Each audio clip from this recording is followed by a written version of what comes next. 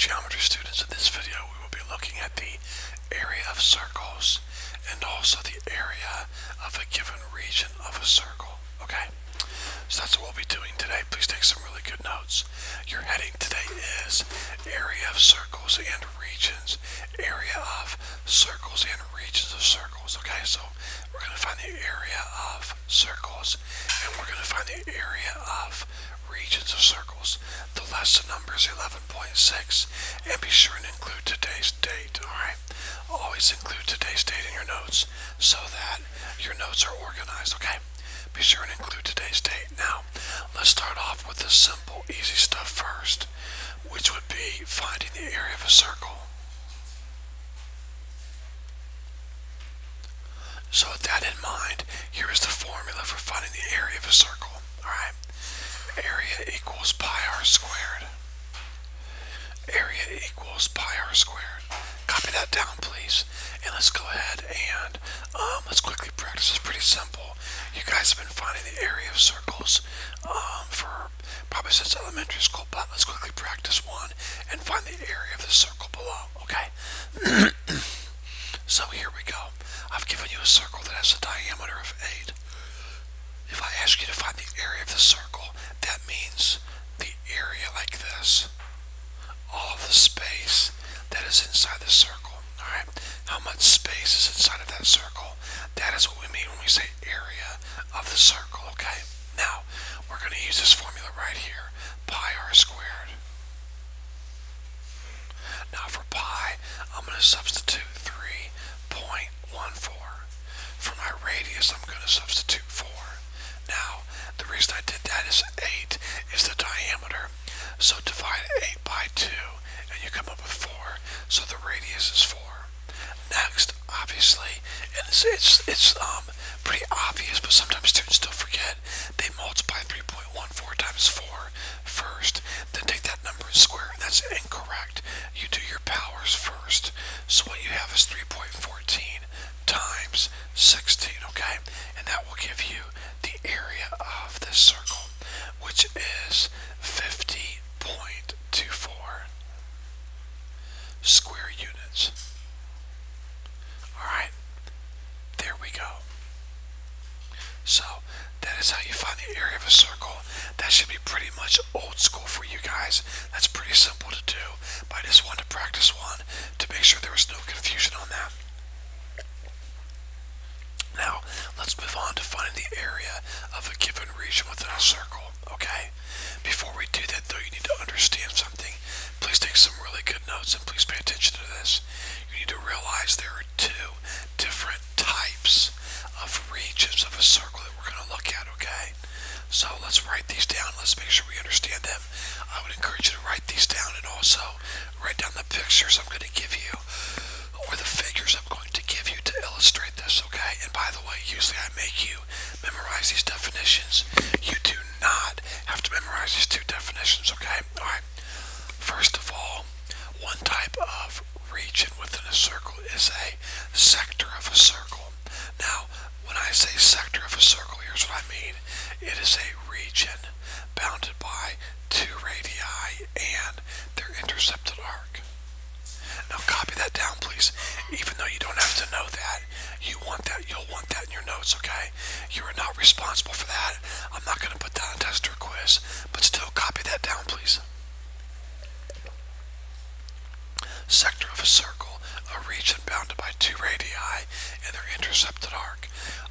While you are copying that down, let me give you a picture of that, okay? Here's your circle. Here's 2 radii.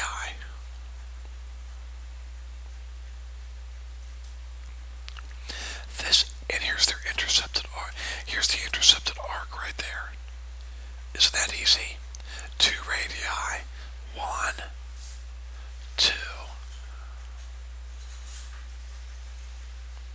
And here's the intercepted arc.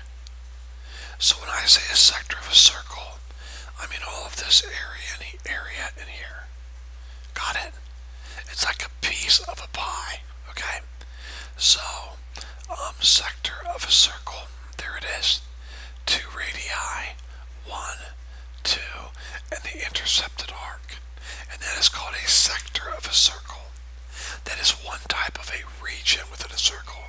So when I say a region within a circle, there's this type here, sector of a circle, and there's another type we're going to look at now, okay? So if I'm going too fast, pause the video. The next type is segment of a circle. Segment of a circle.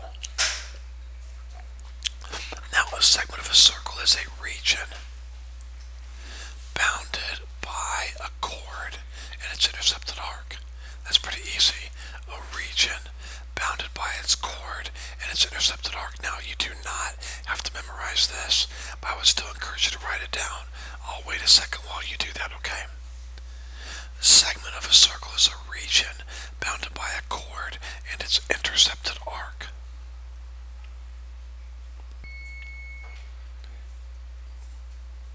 So go ahead and copy this down, students. And also, by the way, if you want to make note of this, in fact, you need to write this down also. By the way, if the intercepted arc of a segment is less than 180, then it's called a minor segment. I would write that down also, okay?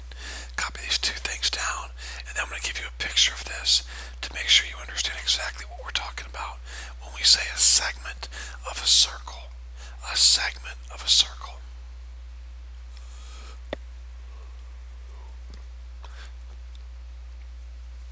Please copy this down, and please copy this down.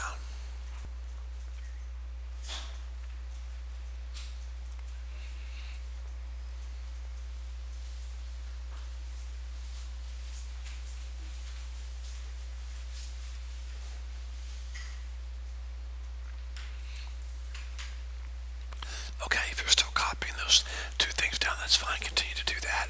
But I'm going to go ahead and give you a picture here of what a segment of a circle is. Now remember, a sector is when you have a radius, and an intercepted arc. And the whole thing here is called a sector of a circle. A segment of a circle. A segment of a circle is when you have a chord. Like that, that's a chord. And its intercepted arc. There we go. So there's that region right there. That is called a segment of a circle, that right there. It's when you have a chord and its intercepted arc. Okay? Now, if the intercepted arc is less than 180, and by the way, this arc that starts here and goes to here, that's definitely less than 180. So anytime the intercepted arc of a segment of a circle is less than 180, we call it a minor segment. So this whole area right here, this whole bounded area right here is called a segment of a circle, and this particular segment of a circle here would be called a minor segment because this arc right here is obviously less than 180. Okay? Let all that sink in and make sure you're getting this, okay? A region bounded by a chord and its intercepted arc is called the segment of a circle. Alright, now, here we go. Let's try to find the area of a couple of these regions, okay? It's going to be difficult, so take really good notes and pay attention. Here's the first problem. I want you to find the area of the shaded region. Find the area of the shaded part. So go ahead and draw that in your note. This is supposed to be the center of the circle right here. I guess we'll call it circle A, alright? I want you to find the area of this shaded part. Now before we do that, I have a question for you. If I gave you a half a circle like this, if I shaded in half a circle, and I said find the area of that half a circle, you would know exactly what to do. You would find the total area, and then divide it by what? 2. Or you could multiply it by 1/2. Same thing. Wouldn't you? Wouldn't you do that? Makes sense. If I asked you to find the area of this, remember, this is called a,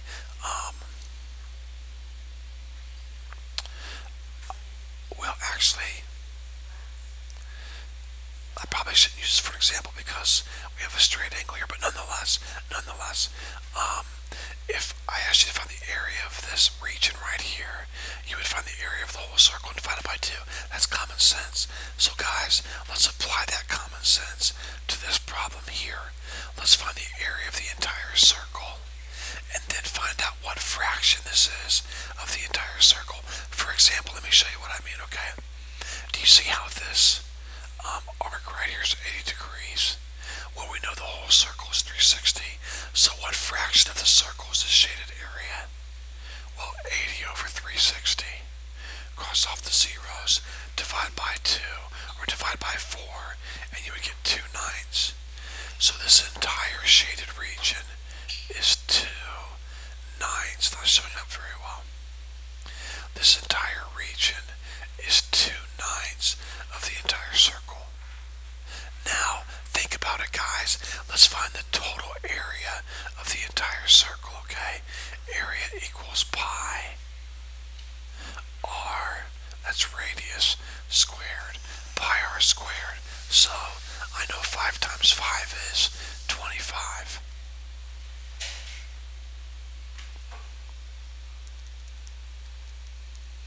3.14 times 25 is 78.5. So students, what I just found was the entire area of this whole circle, okay?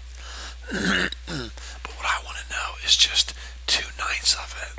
So take your entire area and multiply it by what? 2/9.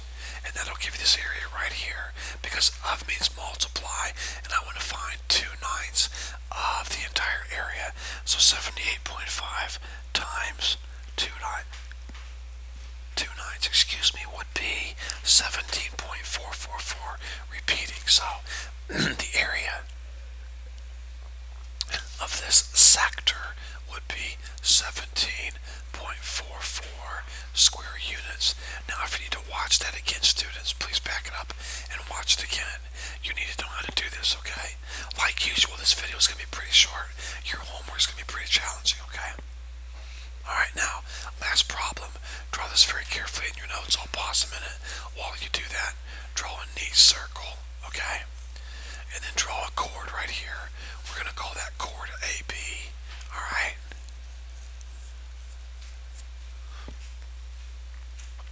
And then connect it with 2 radii. Like that, okay? Now what we're going to try to do, now notice this is a chord, and this is the arc of the chord. So this region right here, this black shaded region, is called what? It's called segment of a circle. When you have a region bounded by a chord and its intercepted arc, we call that a segment of a circle. So this is called a segment of a circle right here, this black shaded part. I want you to find the area of the shaded part, okay? So, think about this, students. This should make total sense. If I can find the area of this sector, now here's the sector, right here. If I can find the area of this whole sector right here, okay, got it, that whole area right there, and then subtract out this triangle right here, subtract out the area of the triangle, would I not be left over with the black part right here? Sure I would. Let me show you again. If I found the area of this entire sector right here, find that whole area right there, okay?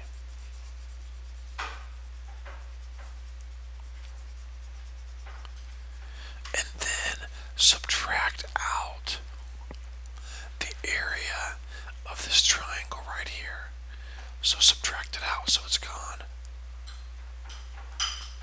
And look what you're left over with. You're left over with that black region right there. Okay? So I'm telling you that's what we need to do. So step 1, if we're going to find the area of this entire red sector right here, then the first thing we better do is find the area of the whole circle. So the area of the whole circle would be pi r squared. Okay? Now, and actually I need to give you that radius, so let me do that now. This radius right here would be 6. So I have 3.14 times the radius squared. Well, 6 times 6 is 36, and 36 times 3.14 is 113.04. So let's just kind of put that on the shelf for a second. And we'll come back to that a little later, okay? So there's the area of the circle. Now, this entire red sector right here, okay? What fraction of the circle is that entire sector right there? Well, the arc is 150 degrees. So that tells me I can take 150 over 360, cross that off, divide by 3, we get what? 5/12. So this entire sector, not the black part, this entire red sector is 5/12 of the area. So I'm going to take my area and multiply it by 5/12. And let's see what that gives me, okay? 113.04 times 5/12 gives me 47.1. 47.1. So this entire area, this entire sector, all through here, that area is 47.1. Now let's find the area of the triangle, students, and we can then subtract that out from this area right here, and we should be doing pretty well. Now, I did not forget to put this in. It just wasn't very easy to see with all this black shaded area, but this segment here is congruent to this segment here. So when I tell you, actually we don't need that right now anyway, so I'm not going to worry about that. But when I ask you to find the area of this triangle, let me write the triangle down here, just so it kind of stands out a little better. I'm going to write a little bigger to help you see it a little better. Draw this down, put a 3 there, and there should have been a right angle right there. It is the height. Now, this whole bottom line all the way across this base is 12, because it says right here AB is 12. So from A all the way to B, the length is 12. So I can very easily find the area of this triangle.